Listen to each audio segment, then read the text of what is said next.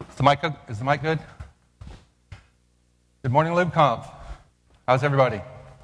Today I want to talk about the old WordPress for big budgets. The boring version of the talk is WordPress for complex enterprise apps. About me, we champion WordPress for the lords who service the kings. So our clients are agencies, and we build for large organizations. These slides will be available somewhere after the event, so I'm going to go through them pretty quickly. Show of hands, if I can see with the projector there. Developers of lockdown client sites. Your agencies, you're working on client sites. So just a few. Internal developers of corporate sites. A few more. Developers of vertical market products. Just a few more. So none of the above? And a few more, so not too many hands. What means enterprise? Well, there's it could be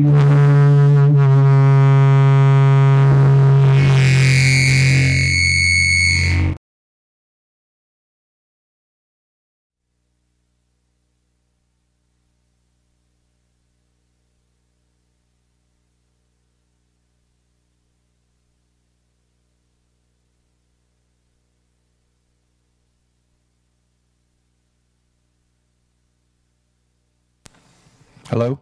Okay. Hopefully this is a little bit better. So performance and scalability, maybe. Security concerns, rapid development, professional workflow, scale and complexity, or my favorite, big company politics. Can't talk about all of those, so this talk I'm going to talk about scale and complexity. That's always been my focus, and that's what we're going to talk about today. First off, though, I want to talk about Schinkel's Law. The code quality of any given theme that you find out on the web is inversely proportional to how visually impressive it is.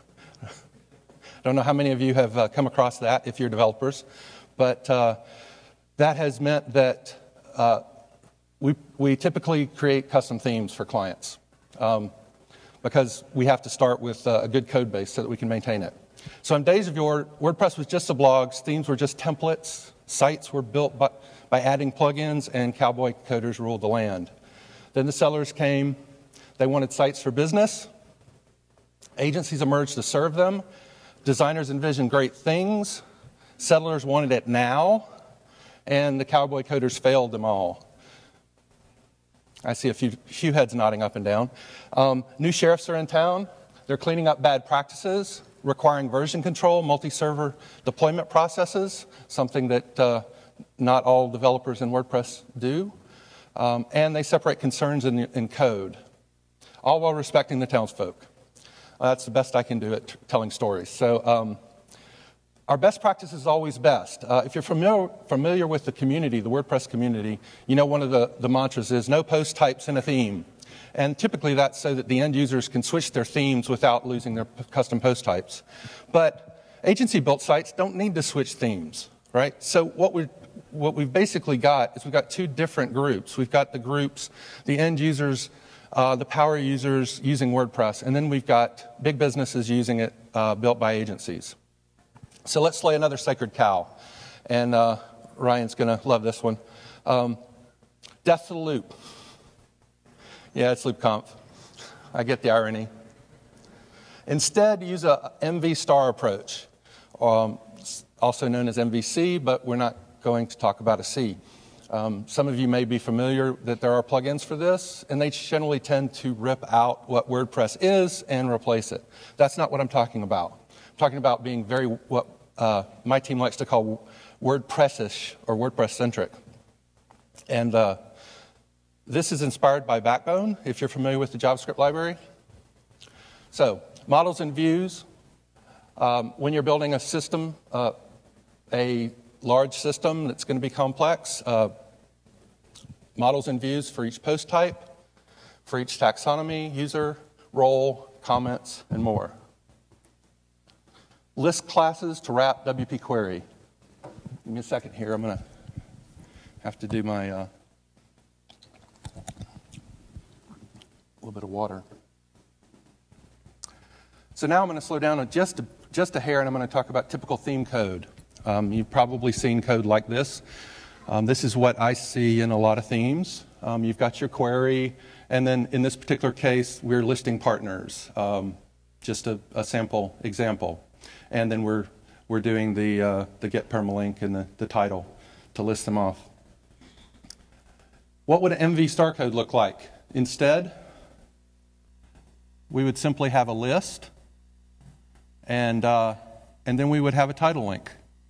The theme code gets much, much simpler, and the code in the prior slide, that gets moved into your model.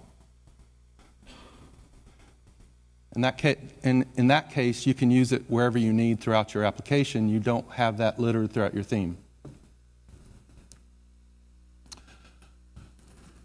Another part of this approach is full visibility for themers. Every project I've been on has had multiple people. Every project in the past several years I've been on has had multiple people working on it, where we have different skill sets in each group. So we have some people that are really good with HTML and CSS, and they really don't know what the little angle bracket question mark PHP thing is. And then we have other people who are really hardcore back-end PHP, MySQL people, but they don't really know how to make CSS work for them, and I would raise my hand. I'm one of those people. So let's take a look at this code, which the point of this is that we architected our models and views so that the themers, the people that don't really know PHP that well, they're just doing a layout, can understand it. So this is basically creating a new object, and then the template, which is similar to get template part. Anything that you're going to do the output HTML elements or CSS, we're going to do in, oops, sorry, wrong thing. We're going to do inside of a subtemplate. And then the objects, the person object, for example, will be visible inside this template. Down here is another approach. Instead of a for next loop or a while loop, we simply create a team list, and then we run the template on each team member. Or excuse me, not team member, but the hypothetical here is that there are different teams, different law teams.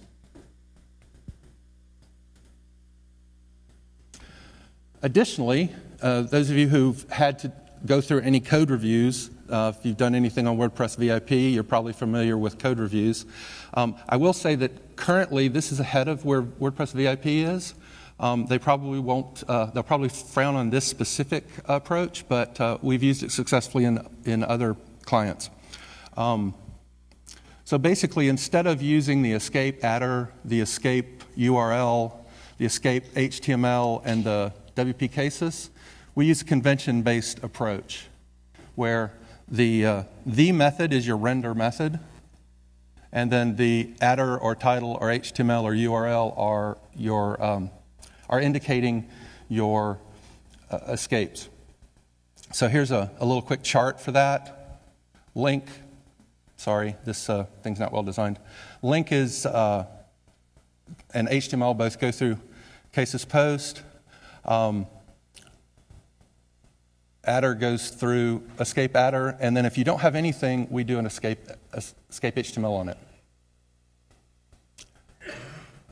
So you've already seen this, but you've seen it in example code. Let me describe it for you briefly. You define a model with a method slug. Automatically gets a view method called the slug adder with automatic escaping. So that's kind of how we do that. The benefits of MVStar are business logic in the model, repetitive HTML and views. Specifically, I'm referring to things like schema.org or image elements or link elements, those types of things where the themer can be taught that the methods that contain those are just HTML elements. Simple, easy to read templates, that is a big one for us. Easier fragment caching, so each of these subtemplates can be cached automatically. And automated testing of this, of where you can actually run your models and views through testing and verify that they do not emit insecure code.